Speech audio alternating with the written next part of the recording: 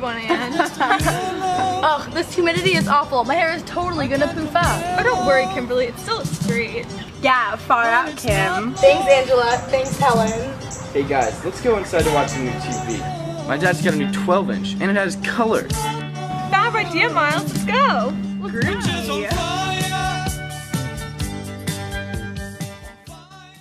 The 1970s is known as an era of social change. During this period, fashion, language, television, and society were all revolutionized.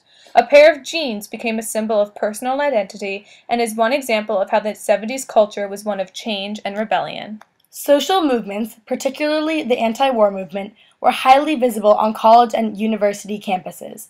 Mandatory busing to achieve racial school integration, particularly in Boston and other northeastern cities, often led to violence and a disruption of the educational process.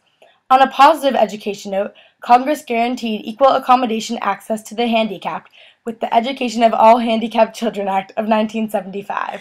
Mood rings, lava lamps, Rubik's Cubes, smiley face stickers, and pet rocks all captured the imagination of Americans during this decade. Families vacationed in station wagons, and everyone wanted an RV. The Vietnam War continued to divide the country even after the Paris Peace Accords in January 1973 put an end to the U.S. military participation in the war. Roe v. Wade legalized abortion. Crime increased despite Nixon's pledge to make law and order a top priority of his presidency. Increased immigration followed passage of the Immigration Act of 1965, which reformed an earlier policy that favored Western Europeans. Women, minorities, and gays increasingly demanded full legal equality and privileges in society. Television examined the social problems and changes of the time. There was a shift from shows that put a spotlight on idealism to shows that explored the realities of turbulent life. This shift reflected the uncertainties and uneasiness that existed in the 1970s society. Hey Miles, put on CBS. I hear there's a new episode of All in the Family coming out. Ooh, this commercial's the bee's knees. Tired of your old boring jeans? Well, you're in luck. Levi jeans are a new and fun way to express yourself. Whether it's working out or going out to town, Levi's are perfect in any situation. So out with the old and in with the new, creative, and exciting way to express yourself. Also available in cutoffs and jacket. Yeah, these jeans really do say something about my personality. They're so hip. Mr. Al, how many lips does it take to get to the Tootsie Roll center of a Tootsie Pop? Well, let's see. 1, 2. The world may never know. Miles, I hope you and your friends are watching something educational. Fine, I'll change it. Good, I love you, son.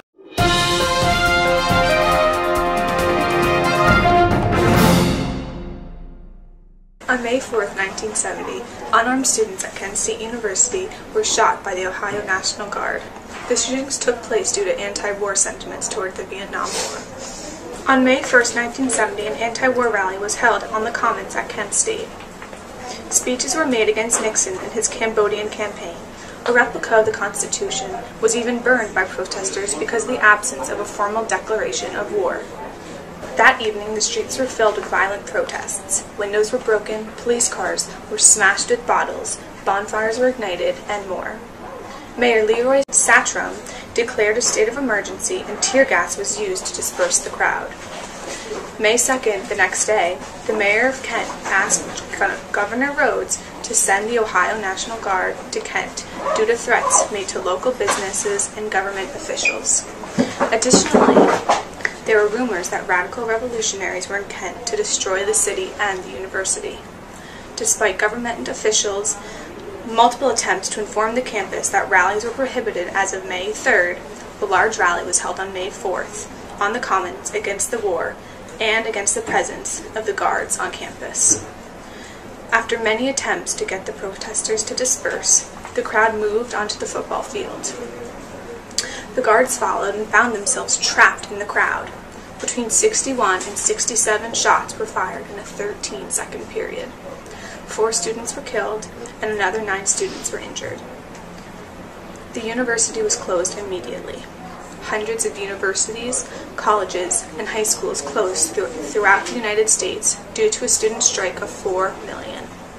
This event further affected public opposition to the war in Vietnam. I remember really clearly what I was doing that day. I think everyone does. I was just walking through the commons, and I know that these students weren't allowed to be protesting, but they were unarmed, and they were just fighting for what they believed in. We shouldn't have been going to war. We were promised we should have been taken out of war, and whatever happened to free speech. And I think those students were just trying to fight for what they thought was true, and we never thought it would come to this. It was just insanely violent. Wow. Yeah, guys, that was heavy. It really makes you appreciate everything you have. Yeah, I can't believe we were just laughing at blue jeans and lollipops. I know, right? Guys, let's watch this.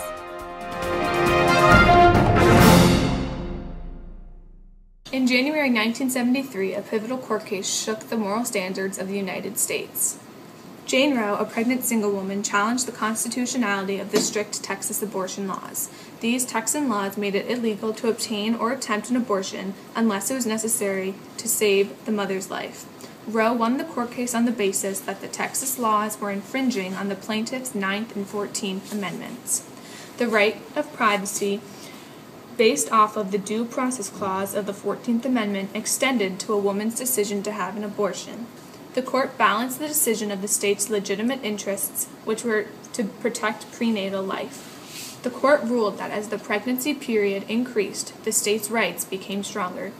The court balanced the decision by tying state regulation of abortion to the trimester of the pregnancy. This landmark decision allowed for a huge gain in women's rights.